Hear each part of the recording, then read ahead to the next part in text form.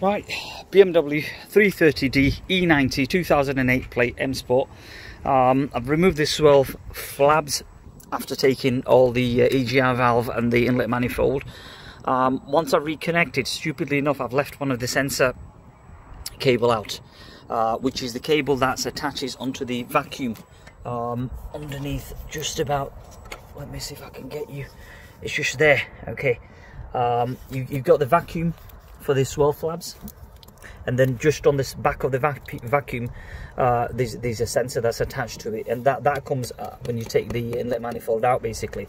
And because I've left that unplugged, I ended up with an open circuit on the swirl flap, and the Inpa was reading the code DDM /DDE 4152, so it's 4152, and that's due to the fact that the sensor cable has left open basically. So if you do come across with that error, first thing first is to sort of check that sensor cable if that's plugged in.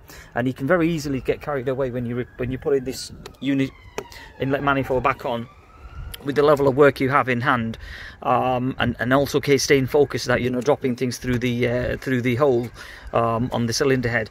You can very easily just make mistakes. So advisably, just make sure that you do check those are plugged in, and you should be fine basically. So you have one sensor cable here which is not relevant, but it's one that's underneath and it's just behind there. You won't be able to see it unless you take the manifold out. When you do take the manifold out, make sure you don't just pull it out right, which what I did basically, because of under the panic thinking I might drop anything through the cylinder head basically. So yeah, that's the error code DDE /DDM 4152.